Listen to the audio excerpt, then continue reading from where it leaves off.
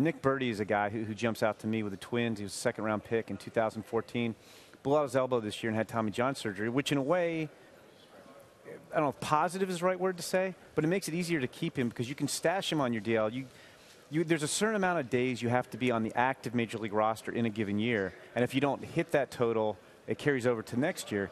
But you could take a Nick Burdi, and you don't have to keep him on your active roster necessarily. You could put him on the Major League DL and then continue the Rule 5 process next year if you had to. But he's a guy who can throw triple digits with his fastball when he's healthy.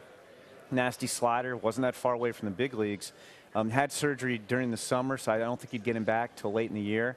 You get basically September call-up time. That's free time towards the amount of days you have to keep him because you can just add him when the rosters expand. So I think and I've heard his name a bit, so I don't know if it'll be the Tigers specifically. Going Tigers and hard thrower, there's probably 50 guys available in the Rule 5 draft who throw 98 and they're either hurt or they can't throw strikes or they're far away from the majors or some combination of them. So I don't know if I'll get Nick Burdi to the Tigers right, but I think that's the type of profile of guy that they would like.